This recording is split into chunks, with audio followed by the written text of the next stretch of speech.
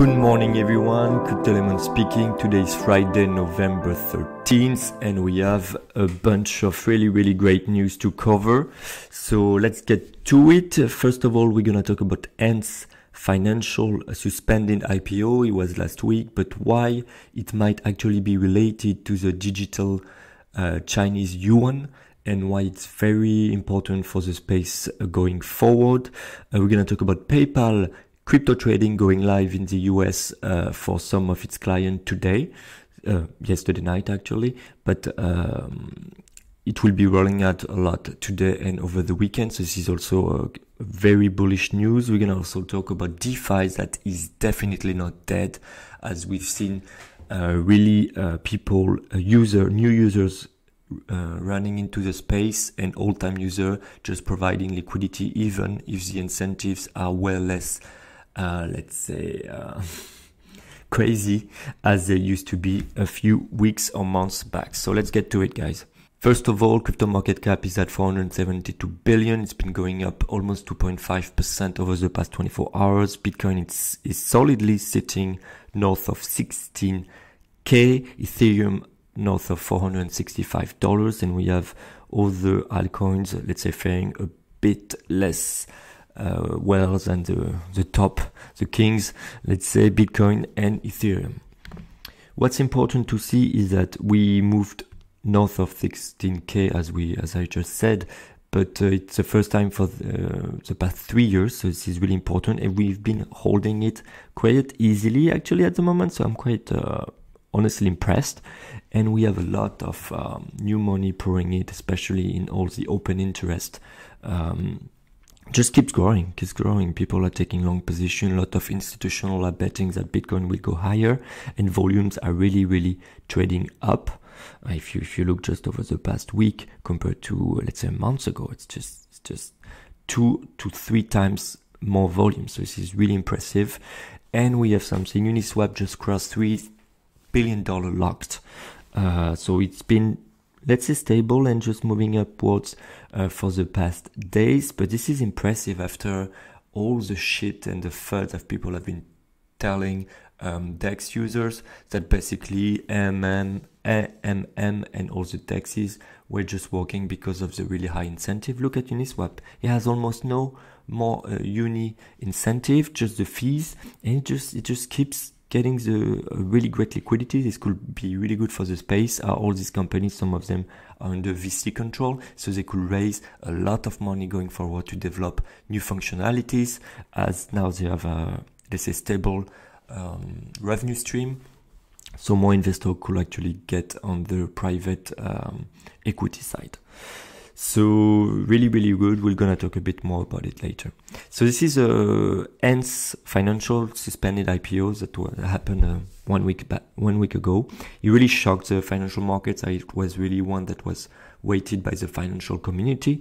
But what's really important that apparently it's mostly linked to the fact that Chinese government is scared to lose control over payment, as Ant Financial and so it's Alipay mostly, and WeChat, which is another, let's say, WhatsApp, but you can pay inside of it, control more of 70% of all the payments, online, digital and online payments in China.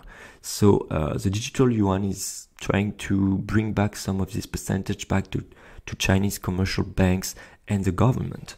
And so therefore they just released some kind of new regulation against, let's say, too much power in Ant Financial hand, and notably with Chinese government and China has had a long history of a really big shadow banking system, which means that it's a lot of consumer credit and, let's say, not really backed credit that the government has no oversight on, which means can be a problem if there is a recession, coronavirus or whatever, and these payments start to default. It could make a cascade effect.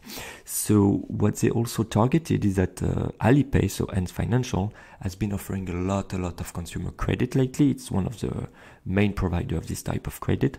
But the thing that they're really worried about is that they offer the platform where you could get a credit line from Alipay, but then the risk is on a bank who they partner with. And so on all the credits they give to their consumers, because they have the client-facing app, they just get 2% of the loans on their balance sheets. All the rest is given to commercial banks, state banks, or whatever that takes actually the credit risk. And this was not sitting well with the Chinese government, so they're really looking into how to make Alipay or even WeChat to get more funding and to take more of the risk on their own balance sheet, and that they have to back it up with some cash. And in the future, they'll have to back it up with digital yuan. So this is their point. This is how they plan to push it. And also digital yuan is really nice because if Chinese customers use it, when they will want to have fiat, they will have to go to a commercial bank to get fiat. So it will give also more of these trades and these fees to commercial banks, which they're not touching at the moment, as if I am an Alipay or WeChat customer, I just transact in the app and commercial banks do not get any type of fees for this. So this is quite important. The only thing is that digital yuan, they're making a lot of promotion. Like if you use digital yuan, you get $30 back. If you all this kind of thing we've seen in crypto for a long time to get mass adoption. And something also to be worried about from the customer side is that it will allow also banks and Chinese government to monitor actually your credit kind of rating in real time, because they will have access to every transaction you make with this digital yuan. So this is also less privacy as usual, less freedom. But in China, let's say we're not really shocked by this kind of news. And they want to really push it, notably for the Olympic Games, I think I read, in 2022, so that foreigners could just come and just transact the euro on an app for digital yuan really easily, as it is not easy at the moment, as you need to have a bank account in China to have onshore yuan. So it's a mess actually. So it could also simplify the life, or make more simple the life of foreigners when they go to China.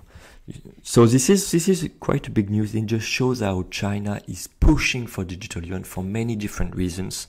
It can be regulatory, it can be the banking system kind of leverage that they want to monitor. It can be to control its citizen. It can be to make the yuan a more international currency. It can be for so many reasons, but this is really on their agenda and they're moving fast and forward. So let's keep an eye on this.